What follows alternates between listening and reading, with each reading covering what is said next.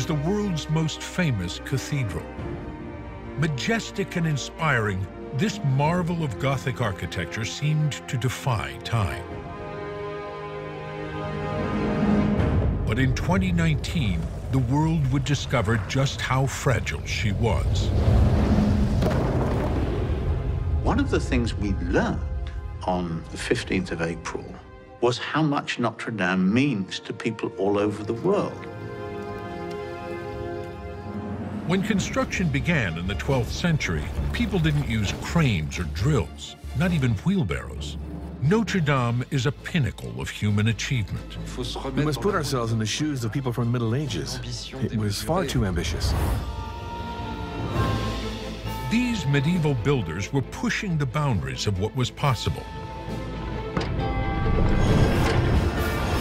They were working at the cutting edge of technology. Flying buttresses 50 feet long. Huge rose windows, the largest at the time. They are the most complex aspect of architecture. It is a reinvention of stone architecture. Spanning 8 centuries, the history of Notre Dame includes repairs, restoration, and expansion. If we'd let things be, the cathedral would not be standing. Victor Hugo made the cathedral a part of the popular imagination. Eugène Viollet-le-Duc's 19th century renovations improved on the original Gothic architecture. Viollet-le-Duc's obsession is to uncover the building's logic, like an archaeologist. Now, historians, engineers, and archaeologists have undertaken a comprehensive study of the great church. What problems did masons, stonecutters, and quarrymen face? We follow the same path as the builders. The hope is to understand how Notre Dame became the queen of cathedrals. The building sites of the Middle Ages were like Silicon Valley in California today. That was where everything new was discovered, all the innovations that were so important. Building Notre Dame.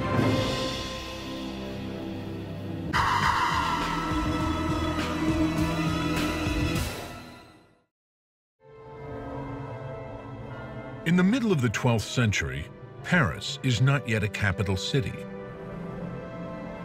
Despite its dynamic economy, it has just 40,000 citizens, and its cathedral is a modest one, Saint-Étienne on the Ile de la Cité. Paris has to do something. They cannot leave the old buildings as they were. They must think about making themselves visible. One man believes a new cathedral will be key in making Paris an important city. In 1160, Maurice de Sully is elected Bishop of Paris and oversees the diocese from Saint-Étienne. Maurice de Sully is the Bishop of Paris between 1160 and 1196, a very long bishopric of 36 years. Reconstructing the cathedral is his initiative. He's the key figure who harnessed the energy for this unprecedented construction project. De Sully is from a modest background, but is clearly a man of great ambition. And as bishop, he also has the power to accomplish his plans. If you think about these things as political gestures, as gestures of assertion and identity, we understand the scale of this building much better. One can imagine de Sully's ambition rising like Notre Dame's vaulted ceiling, more than 100 feet in the air. It's hard to appreciate these proportions, because inside everything feels harmonious and logical. But the building is absolutely enormous. It is 130 meters long. The nave is as wide as a bus. And vertically, you can fit an airliner in the nave. The blessing of Notre Dame's first stone takes place in the spring of 1163, in the presence of both Pope Alexander III and French King Louis VII, two of Europe's most powerful men. Maurice de Sully seems to be working closely with Louis VII. He involves the king in the great event of the laying of the first stone with the Pope as well. It's a kind of meeting of church and state. We put our church under the protection of the Virgin Mary, the Mother of Christ. It will be called Notre Dame Cathedral. Notre Dame de Paris. Changing traditions in the Catholic Church inspire the cathedral's new name, Our Lady. Veneration of the Virgin Mary is flourishing at the time. In the 12th century, the Mother of Christ becomes a central figure in the liturgy, especially in Paris. She is the mother. The Virgin Mary has a role of being accessible, understanding, and also being an intercessor. This is so important. Imagine, of course, that medicine is practically unknown except for herbal practices, etc. So the sympathetic intercession of the Virgin seems especially important. In the Middle Ages, life revolves around religious duties and practices. Some part of the original Saint-Étienne church needs to remain open during the construction of Notre Dame, so that 9 daily masses can still be offered. Everything about the new building is designed for the purpose of worshiping God. The main areas of the church, the sanctuary and altar, transept and nave, form the shape of a cross, with the sanctuary symbolizing the head of Christ. It faces east to welcome the first rays of the sun.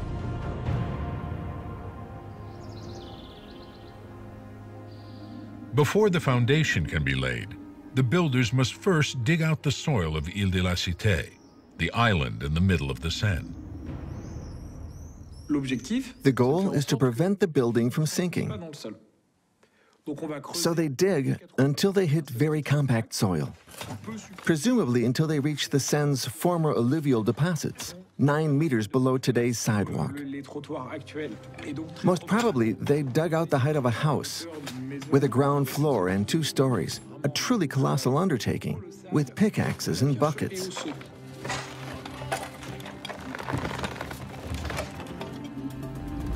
The trenches are then filled with hundreds of tons of roughly cut stone blocks to strengthen the foundations and support the cathedral's colossal weight. But Notre Dame is just one of many churches built during this period.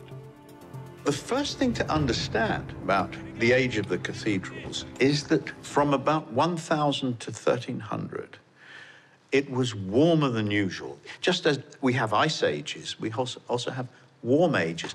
And when there's a warm age, there are more crops, people get richer, and they have some spare money. So one of the reasons the cathedrals were built was that Europeans had more money than previously. An architectural revolution is underway in France. In the 1140s, a portion of the Saint-Denis Abbey located north of Paris is rebuilt. Walls are replaced with large bays of windows. The light is tinted by the stained glass, which depicts religious scenes and characters. This gave people a sense of the higher reality of the hereafter, of paradise and God. We should see this architecture as spacious and full of light. No one had seen anything like it. Maurice de Sully is obviously very aware of what is going on around him. And Maurice de Sully's project takes advantage of these innovations. Notre Dame unites all the characteristics of Gothic architecture in a single building for the first time. The shape of the Gothic arch makes it possible to build taller buildings. And the ribbed vaults in the ceiling distribute the weight of the roof onto pillars, allowing the walls to be opened up with windows. Outside the church walls, the flying buttresses, the largest of their time, absorb the horizontal thrust. Notre Dame includes elements developed on earlier projects, but surpasses them all through its enormous scale. To keep such a slender structure in balance, certain techniques had to be perfect, such as the extraordinary use of flying buttresses, measuring 15 meters long. The daring nature of this architecture is still appreciable today.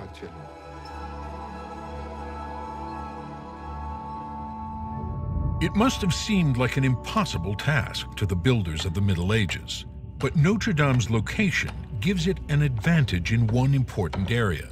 Transporting materials would have been far too expensive. Fortunately, the site is near several limestone quarries. The stone is excellent. It's underneath your feet, so Gothic really had to happen here. The abundance of limestone means it can be used in many different ways. Ile-de-France has a thick layer of accessible limestone, but depending on the depth, you find limestone with different mechanical properties.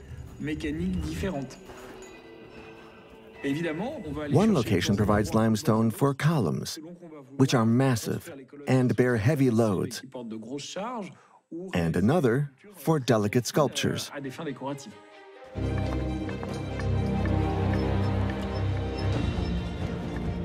The limestone quarries are located along the banks of Paris's rivers.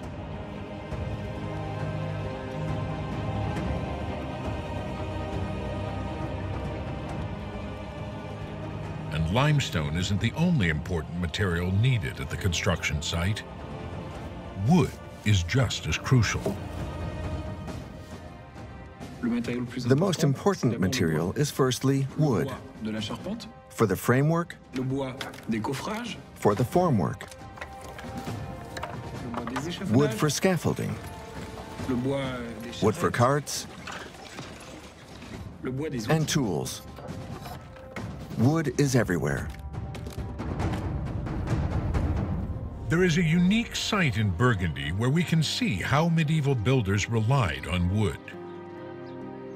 Here, a 12th century chateau is being rebuilt using only methods from the time period. When the group began their work 20 years ago, they knew large quantities of wood would be needed. First, for the scaffolding. Initially, the scaffolding was built on stands. But above a certain height, medieval builders developed an ingenious system to hang these supporting frames from the wall. During medieval times, scaffolding was mostly attached to the walls using putt logs, a piece of wood that sticks into the wall and serves as a ledge to hold up planks. This installation set the pace for each successive stage of wall construction. The holes used to attach beams in the 12th century are still visible on the walls of Notre Dame today.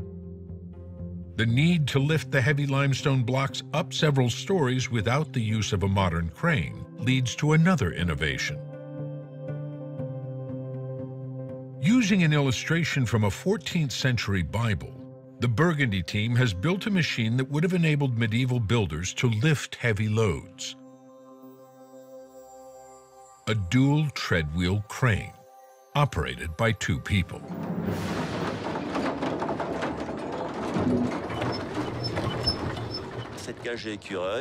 This squirrel cage, built on a swivel, has a jib arm with a payload of 500 kilos, which means each lift can place up to half a ton of stone on the walls up to a height of 18 meters. 10 lifts per day adds 5 tons of material to the walls. This raw data for the average building rate was generated by our experiment. And limestone isn't the only material that must be brought up to the builders. Vast quantities of mortar must also be lifted to the tops of the walls and scaffolding.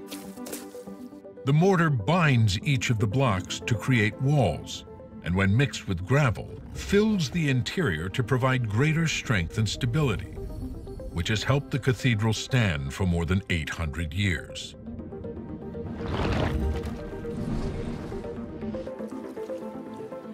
The mortar mixers of Burgundy have developed their own method. Mortar is a delicate blend of sand, water, and lime. It is indispensable for construction, but fickle to work with. Our experiment has shown that you can use these mortars in all weather. We do not work in freezing conditions because the lime mortar loses its mechanical resistance.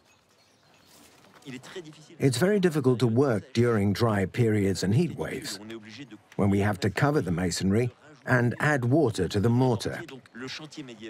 So medieval construction, insofar as our experiment helps us grasp it, entails almost daily adaptation to climate and weather. After more than 15 years of construction, the builders have completed the altar and its sanctuary.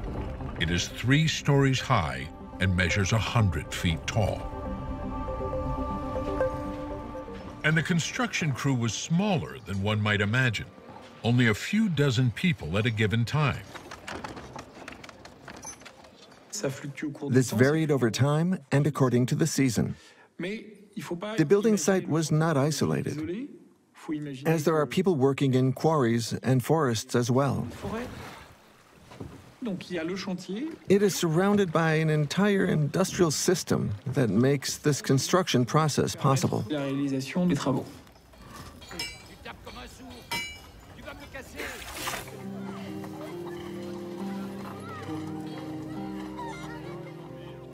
Building Notre Dame is an organizational challenge unlike any other. To ensure the construction runs smoothly, de Sully and the other church leaders work together as what we would think of as a project management team today. Managing the budget and hiring technical experts are things this group would handle.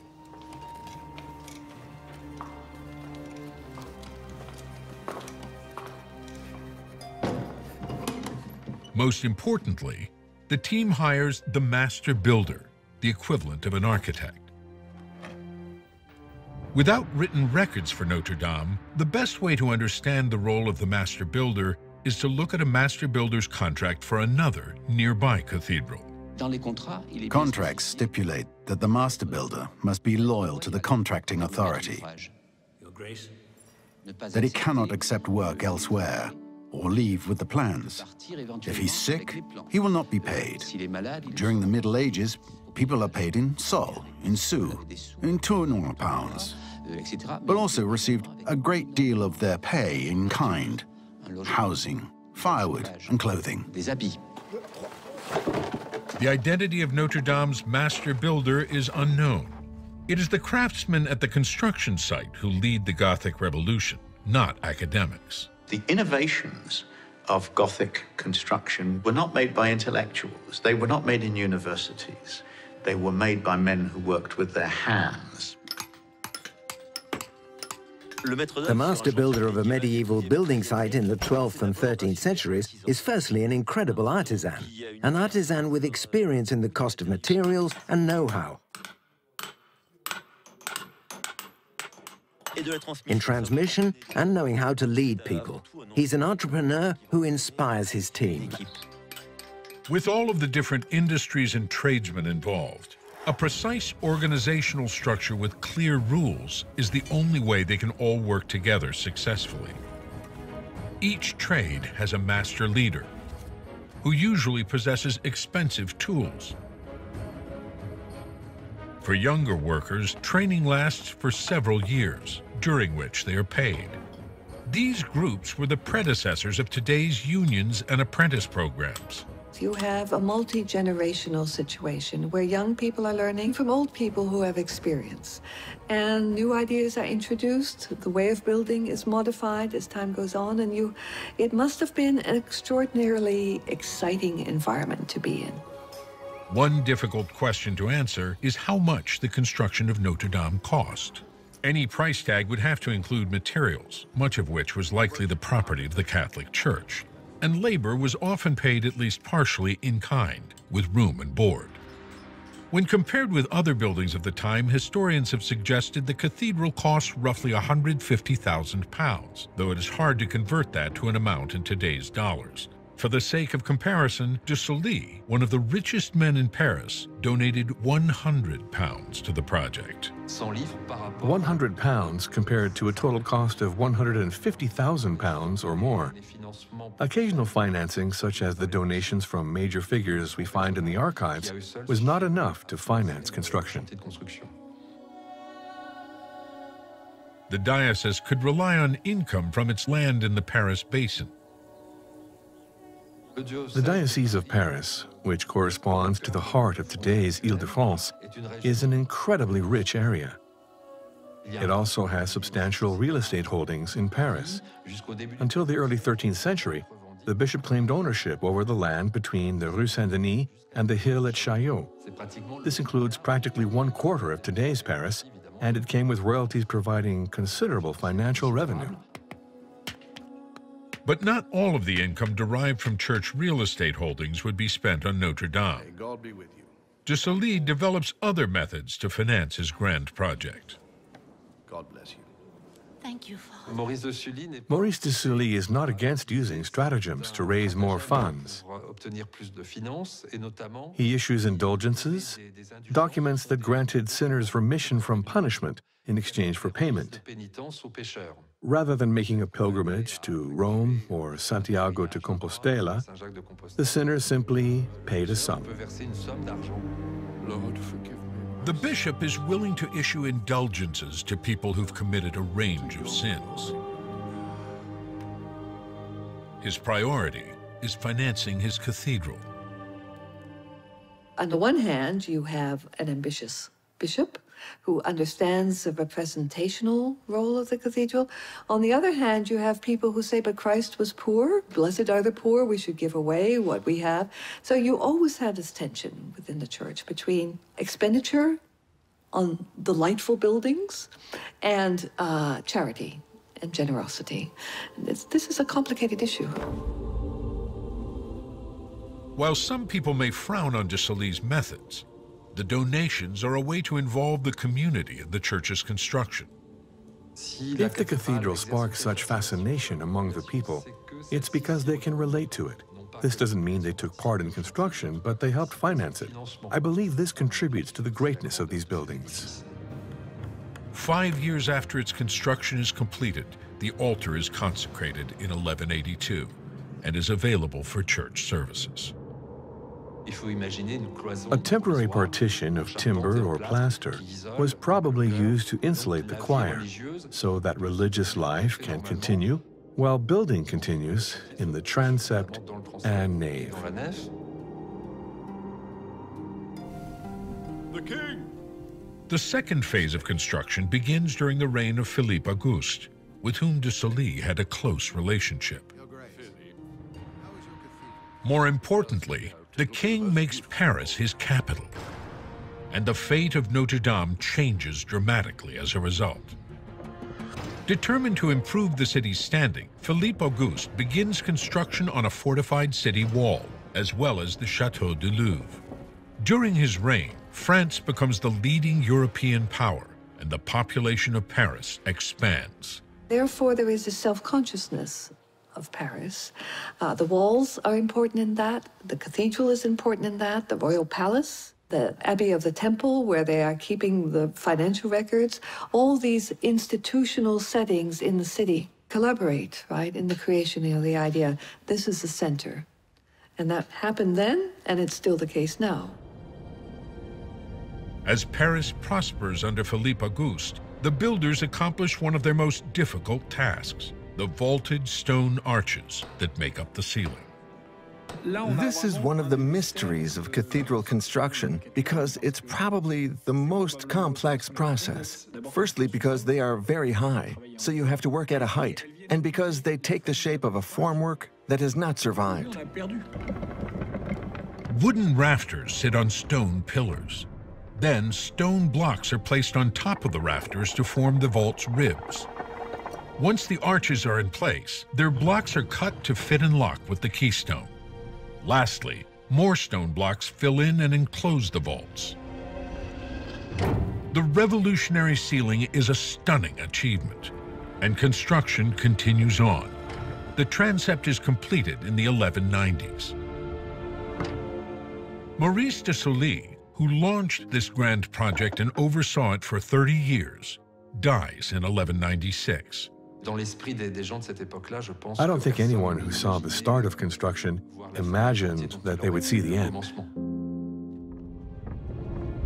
The next major task for the builders is to raise the western facade with its magnificent portal entrances. The portals connect the inside and outside of the cathedral. They symbolize the transition from earthly life to the hereafter, to heavenly life. That is the purpose of the church, to connect heaven and earth. These great series of portals are sometimes called stone Bibles, with subjects relating to Christ, the Virgin Mary, and saints. This dates back to Pope Gregory the Great in the late 6th century, who promoted figurative decoration for an illiterate public that did not have access to the Gospels or the Bible.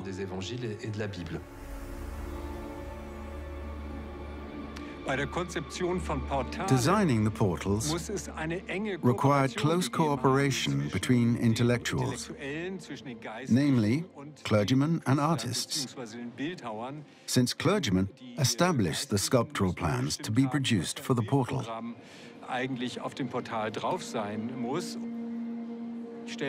This probably took the form of discussions such as, no, let's move the Christ a little higher. It will be more in harmony with Virgin Mary. Something along those lines. Hundreds of statues decorate the lower half of the immense wall.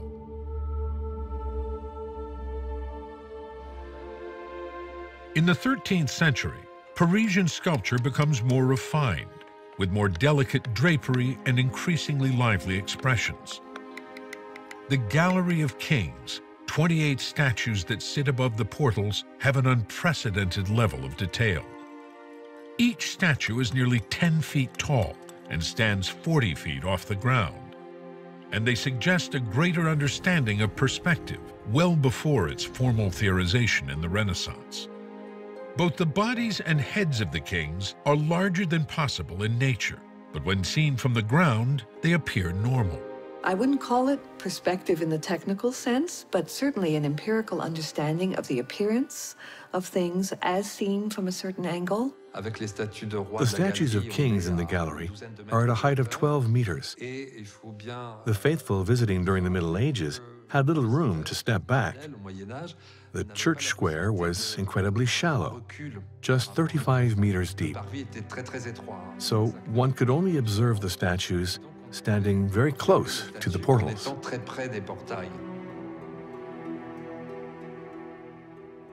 The statues of kings that decorate the cathedral today were designed by Eugène Viollet-le-Duc in the 19th century. But an analysis of the remains of the original 13th century statues has revealed something surprising. We had already analyzed the west facade and found color everywhere.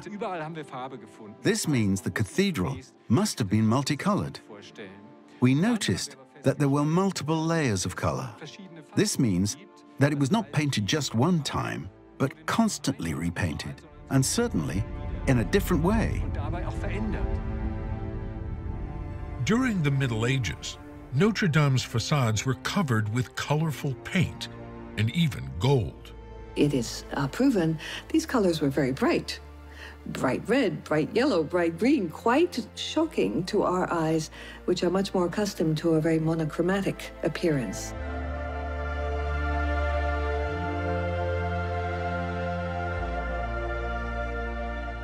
I think if we could go back in a time machine and see Notre Dame in, let's say, the 13th century, we might have said, "Ew, too bright."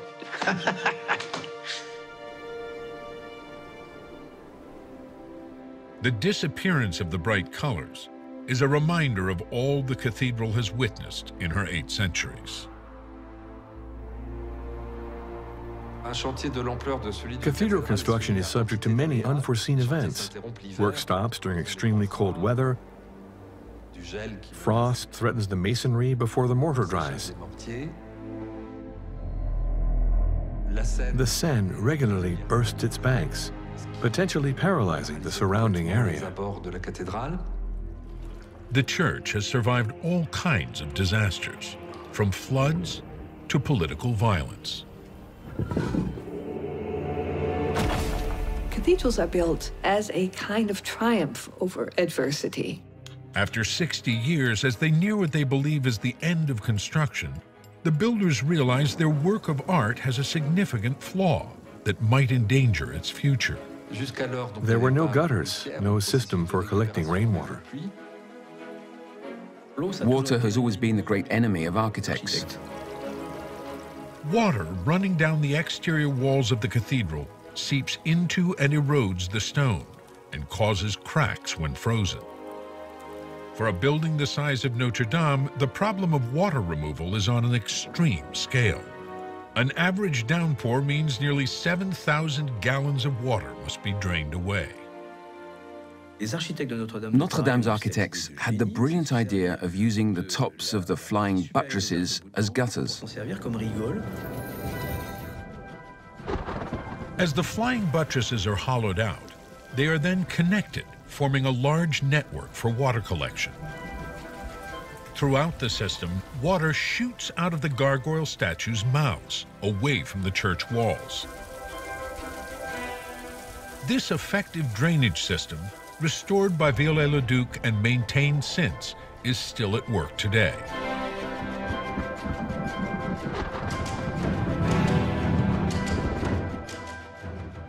Engineering this water removal system in the Middle Ages brings spectacular changes to the cathedral.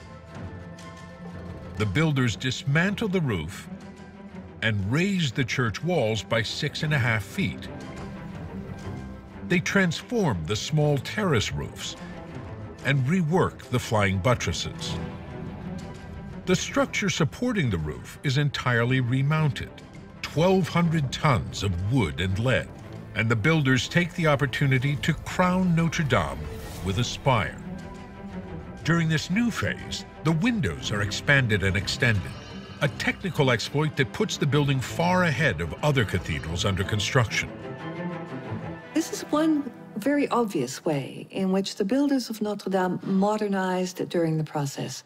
They kept changing their minds. They had no sense that they were working in an old tradition. They were working at the cutting edge of technology. In the late 1230s, the builders erect the 2 towers that anchor the western facade. At the base of the towers, Andrew Tallon and Denis Sandrone discovered evidence of a near catastrophe. We realized that once the first level of Notre Dame's western facade was built, with the portals and their thousands of tons of assembled stone, it tilted forward a little. This outward tilting is visible to the naked eye from the surrounding area. The weight of the wall, with its heavily decorated portals and massive towers, has caused the ground beneath to shift. What can be done? Not much, other than wait and see how it behaves over time. We can imagine the dread of the architect and his collaborators, wondering whether they could continue building. Probably the ground will compress, and the facade will stop moving, and they can start building the upper sections. So the upper levels are straightened, and by chance, the ground has indeed stabilized. One can only imagine how medieval Parisians viewed their new cathedral as it neared completion. We should put ourselves in the shoes of people from the Middle Ages, who would catch sight of the cathedral in the urban landscape, lose sight of it in the city, then come upon the enormous facade at a distance of a few dozen meters in this incredibly reduced church square.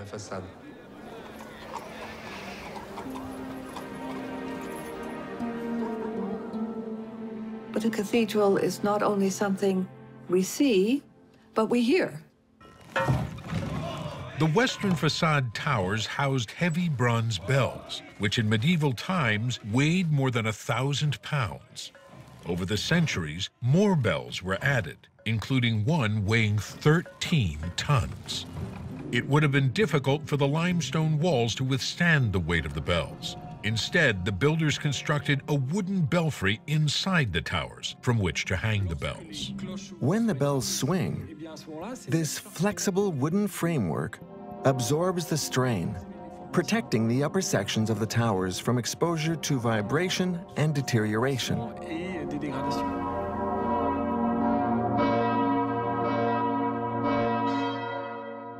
In the Middle Ages, the church's bells kept time and marked the rhythms of daily life in Paris.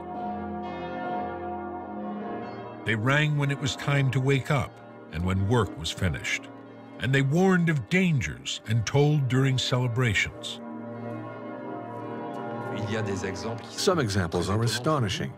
For instance, to mark the birth of the heir to the French throne, the bells could ring uninterrupted for 3 days and 3 nights. That means you can't sleep in Paris during that period. People celebrated, of course. By the 1240s, the cathedral has the general form that remains today. But construction continues on. The builders enlarged the transept and transformed 2 of its walls with gigantic rose windows, more than 40 feet across. Architecturally, this marks the beginning of a new era. The transept's rose windows are the most complex aspect of architecture. Who was the architect? The base of the south transept's wall reveals the identity of the man responsible for the design of both the northern and southern facades. The year 1257 of our Lord, 12th February. This was begun in honor of the Mother of Christ by Master Jean de Chelles, a mason in his lifetime. Based on this inscription, historians have long attributed the northern facade and the beginning of the southern facade to Jean de Chelles. There is no source or description. All we know about the facades of Paris comes from the facades themselves. Albrecht's team recently scanned and analyzed the transept facades.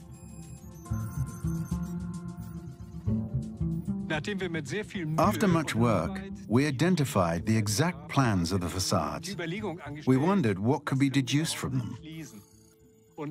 We superimposed the 2 plans and surprisingly discovered they were exactly identical. Identical facades indicate they were built using the same plan and confirms Jean de Chelles was responsible.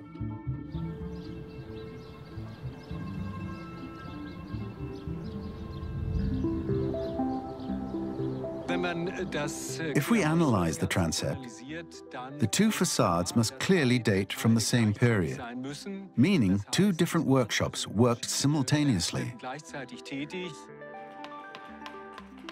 2 workshops working at the same time from the same plan. In the mid-13th century, the organization of the building site has become more elaborate and its productions increasingly advanced. Within Notre Dame itself, we can witness a profound transition. We're getting into a level of conscious design, and that has to do with using stone in this new way, using stone so that it's no longer laid horizontally, but rather can become a membrane, like a spider's web. We're in a very evolved profession, one that is much more concerned with geometry and the use of certain kinds of tools, for example, the compass, to generate design ideas. The term architect is not used in the 13th century, but this new generation of master builders is making advances. They now rely on more sophisticated methods and tools. The complexity of this rose window, with its thin veining measuring just 20 centimeters in diameter, is obvious.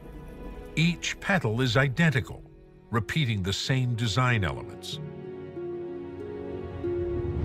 The petals are held in place by the tracery, the stonework that outlines the glass panes. In turn, the stones of the tracery are held together with metal pieces. The 80 glass medallions are contained in iron hoops. Like the metalsmiths, glaziers also get to work. Each rose contains nearly 600 square feet of glass. Glassworks produce discs of colored glass that are then cut in the workshop and assembled on drawings of the same scale.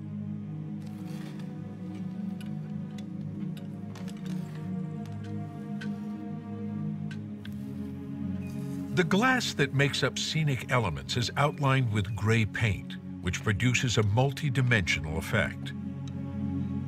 These panes seem fragile, but those in the north rose window have resisted wind, extreme temperatures, and even the fire of 2019. This area of the cathedral is finished around 1270.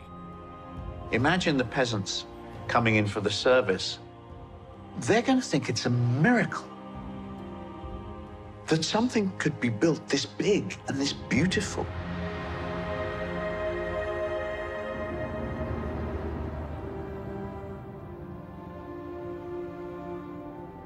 In the late 13th century, chapels are built up to the buttresses. After more than a century, general construction comes to an end. Although the cathedral continues to be embellished. These stone panels are added to enclose the sanctuary. And then, as the 13th century closes, Gothic architecture falls out of favor, marking the beginning of a long break in work on the cathedral. Notre Dame weathers the next several centuries, but falls into disrepair and is even vandalized during the Revolution of 1789. But by the early 19th century, the church is taking on a more significant role in civic life. People go there because it's large, it can host crowds, and it's suited to political communication, including for the king.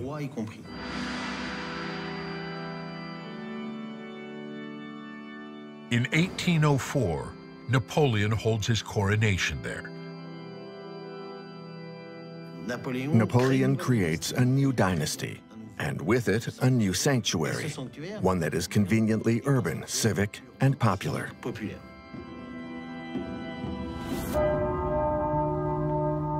When Napoleon falls in 1815, the church returns to the shadows.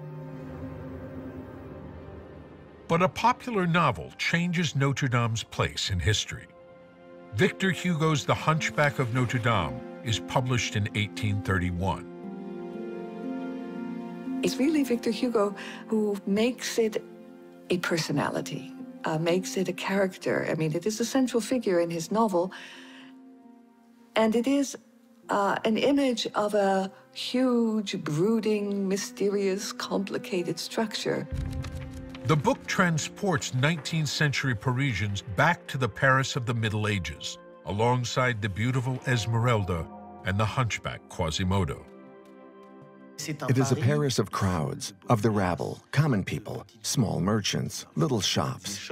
It's a legendary Middle Ages that combines a bit of everything, a romantic Middle Ages. The novel is a huge bestseller, and it transforms how Parisians view their cathedral. It's odd that it took a novel for people to suddenly appreciate the value of something that had been before their eyes for 700 years. If Victor Hugo hadn't sounded the alarm for the cathedral, if we had let things be, the cathedral would not be standing.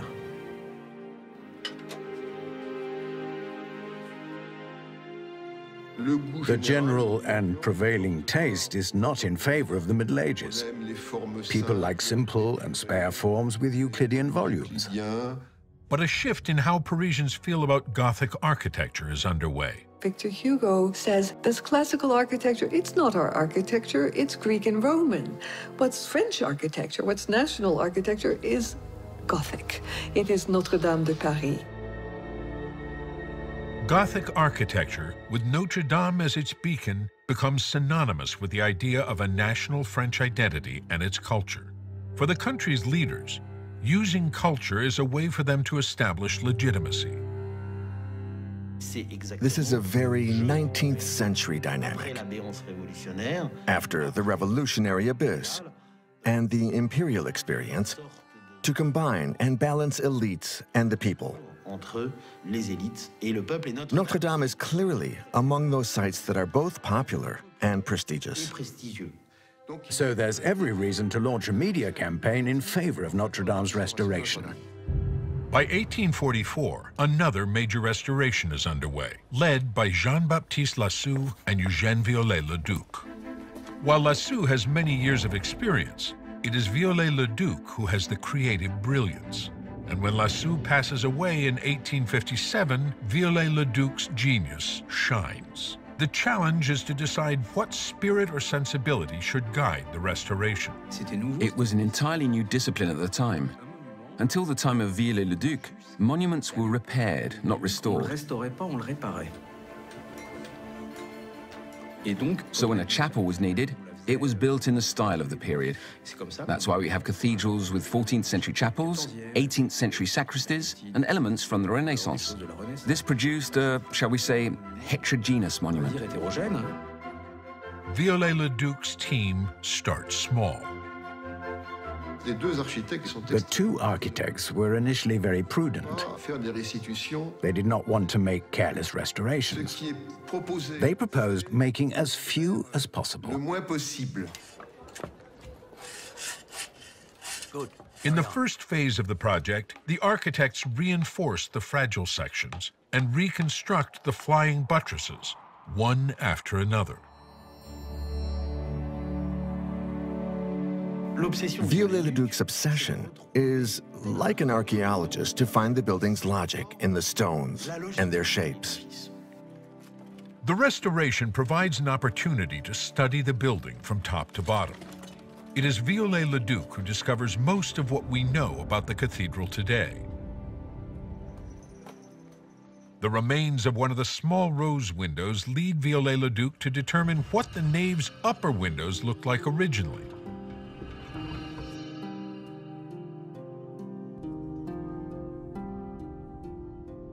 He sees that the upper window's columns did not extend all the way down when the church was first built. Instead, the columns were capped with small rose windows known as oculi, whose remains he had found. It does not matter to Viollet-le-Duc that this change was made in the early 13th century to allow more light into the cathedral. He wants to restore the church to its original 12th century state.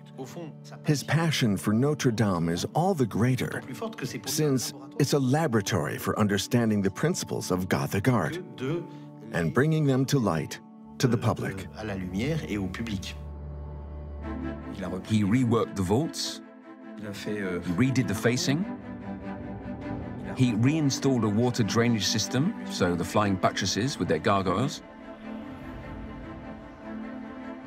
He added decorations that may seem superfluous, such as crockets, finials, pinnacles, and so on.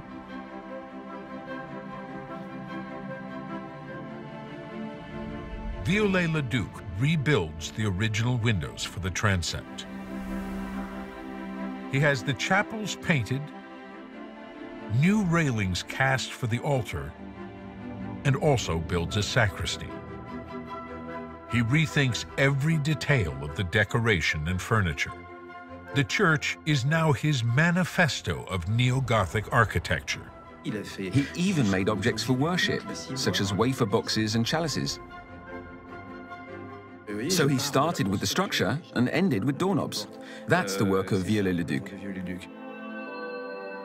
To reinforce the south rose window, which is in danger of collapsing, Viollet-le-Duc rotates it by 1/2 petal.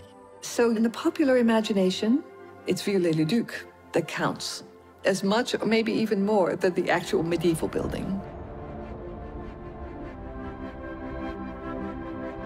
The architect covers the cathedral with a profusion of fantastical decorations that have shaped the cathedral's image, the Disney cartoon and other fantasies.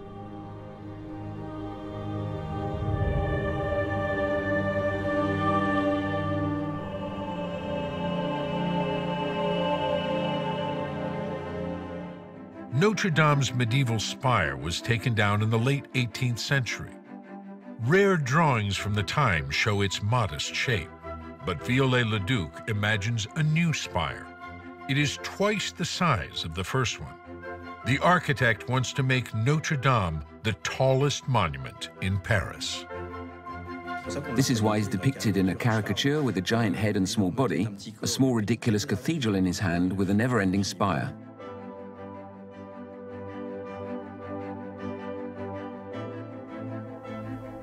Metal is the obvious choice of material for the spire.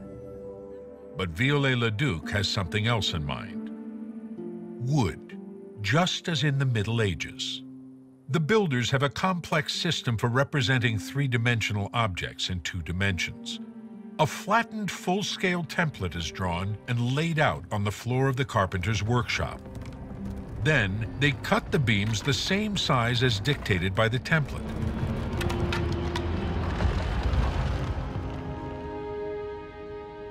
This technical exploit is completed in 1859, rising 300 feet and surpassing the largest monuments of Paris.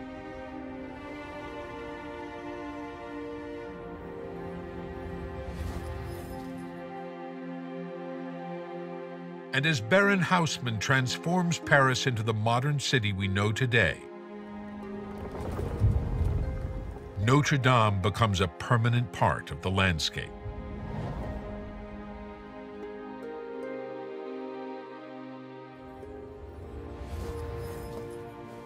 Paris becomes modernized and demedievalized because most of the medieval buildings that were still standing disappeared at this time.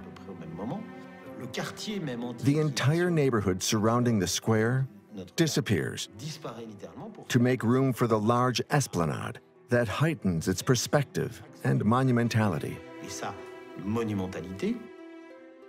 Notre Dame now takes center stage before a large square. The cathedral is a mixture of medieval architecture and Viollet-le-Duc's interpretation of medieval architecture. The 12th and 13th century cathedral is still there. It's absolutely everywhere. We must stop thinking that Viollet-le-Duc was a somewhat crazy medieval poet. Not at all. Viollet-le-Duc was a great master. He loved medieval architecture. I mean, that's the important thing, isn't it? Viollet-le-Duc's restorations came out of his love of what had been there before.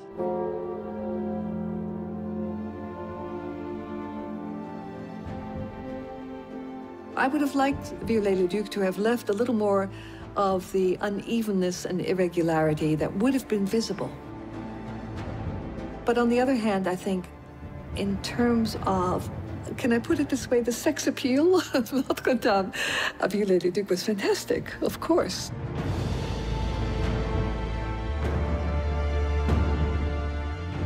The cathedral is added to the list of historic monuments in 1862.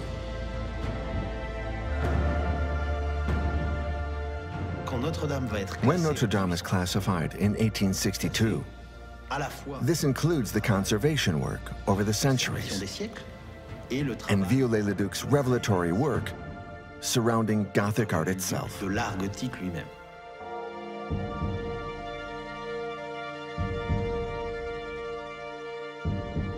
building that becomes a part of French heritage is a hybrid monument. It is both the work of builders from the Middle Ages and the ideal cathedral of a 19th century architect.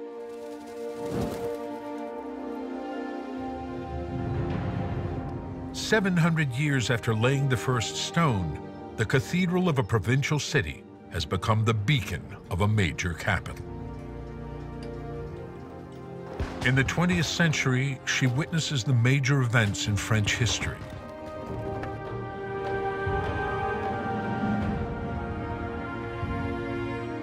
Her bells toll for trying moments. Day after day, she serves as the setting for thousands of memories.